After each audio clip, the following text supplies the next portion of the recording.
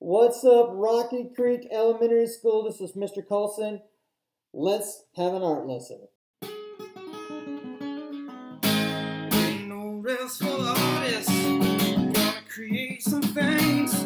We got art to draw me details and all. Ain't nothing worth doing easy. Now you can't slow down, can't go back. Now you wish you could. Ain't no rest for the racer because our online school's so good.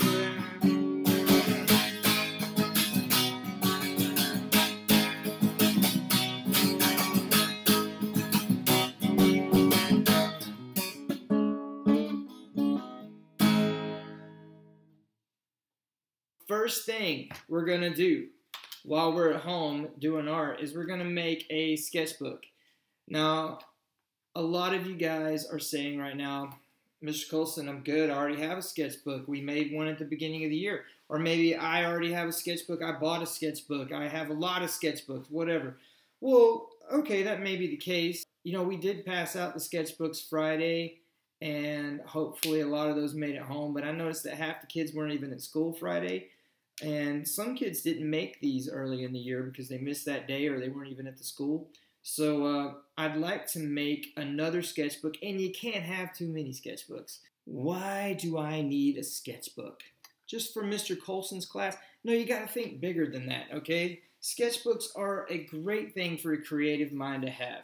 You want to jot down your ideas in here. So anytime you think of something on your own to draw or paint, it doesn't have to be visual arts. It could be that you want to jot down ideas for a book that you want to write, or maybe a really cool song lyric comes to mind and you want to write that down so that you can remember it. That'd be great. Some people record their dreams in sketchbooks. Pretty weird, right? You know, if you're going to play a prank on somebody and you want to plan it out in detail, wait, don't do that. Recipe ideas, fashion design, interior decorating. People have lots of really cool ideas, and then later they cannot remember them. So you're going to need three things to make a sketchbook. First of all, you need paper. It doesn't have to be fancy drawing paper that you can buy at the store. It could just be printer paper like this. This is 8x10 printer paper. You can also use lined paper, whatever you feel comfortable drawing on. The second thing you need is something for the cover. I have construction paper here. Construction paper is great if you're using the 8x10 paper because it's slightly larger than the 8x10 paper. The last thing you need is a stapler. Now, if you don't have a stapler or you don't have one this big even, you know, don't fret. Don't worry about it. I'm going to show you some other ways to bind your sketchbook. So let's get started. You're going to take your papers and start folding them in half. Now, what that means is you just put the corners all the way corner to corner, and we're going to fold it this way, hamburger. This is what we call hot dog style in elementary school, hot dog. And this way is a hamburger, right? So we're going to fold it hamburger style, and you're going to fold 10 pieces of paper that way. 10 pieces of paper. If you fold more that way, then it's going to be harder to bind. Okay, now I have my 10 pieces of paper folded. 1, 2, 3, 4, 5, 6, 7, 8, 9, 10. I'm going to stack them on top of each other like this so that they are all fold together this way. I guess you could have folded them all at the same time, but then they wouldn't have been as straight. Then you're going to take your piece of construction paper, whatever color you want to use, and you're also going to fold it in half, hamburger style, of course. Make sure the corners are lined up, and then smooth it out nice and neat. And then you're going to put your papers inside your cover, like that. Okay. The next step, we are going to use our stapler to staple this together. If you don't have a stapler, then just hang on a second. I'll show you another way. So you're going to line your papers up nice and neat inside, and then flip it over so that it's face down. And just kind of make sure, you know, feel it, put your fingers under there and make sure it's in the right spot. Now you can't just staple it this way because your stapler won't reach. See, it won't reach. Especially if you have a stapler like this. You got no chance. But what you got to do is you just fold it. It's not a big deal. You're just going to fold the book. And then you may have to open. It's hard to get across there, so you have to open up your stapler. For mine, it has a little button on the bottom you press. And then I can fold my book. And I can put it on the seam here and press down. Nice. And it's okay if it's not perfect, right? Because, you know, nobody's perfect. And you're going to have like a bend in your book here, but that's okay.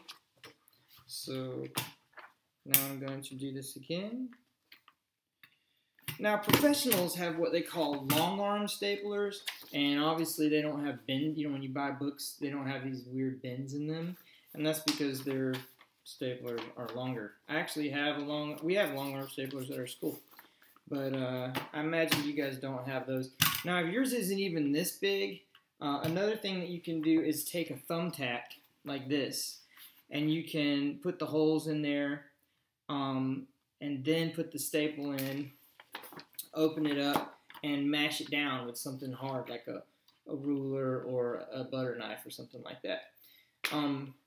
Another thing that I've seen people do is take the stapler, open it up, and then they'll just staple into it with something soft under it or air even, and then the staple will go straight through and stick straight out. And then they can fold it down. Let's say you don't like the whole staple idea at all, but you do want to bind your book together. Well, one thing you can do is just punch some holes in here along the spine, and then you can weave yarn through the spine. I'm not going to show you guys that. You can imagine that. You can look somewhere online and find that. But basically, you just put holes in it, weave the yarn all the way through and back, and then tie it. Or a string or ribbon. So that's another way to get it done. Listen, you don't have to make your sketchbook exactly the way I made my sketchbook. This is a great proven way to make a sketchbook that's going to work really well. But feel free to scour the internet and find some really cool techniques for making sketchbooks, or just come up with one completely out of the blue on your own.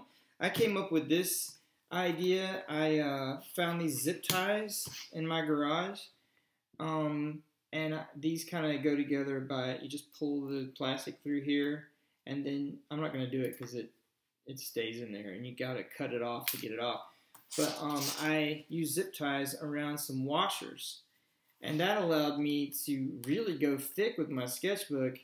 Instead of folding the cover, I cut out 2 cardboard pieces. And I used these little metal washers that I found in my garage and put the zip ties around them after I drilled a hole through it. Now, I know that's extreme. Not everybody's going to have a drill available, you know, or somebody that can do that. But I'm just showing you that, you know, you can come up with creative ideas with the things that you have around your house to make your own sketchbook, your own style. So this was my first time ever doing anything like this, making a video art lesson. I had a lot of fun. It's not the same. I miss you guys. Seeing your faces really is what drives me and makes my job the best job in the world.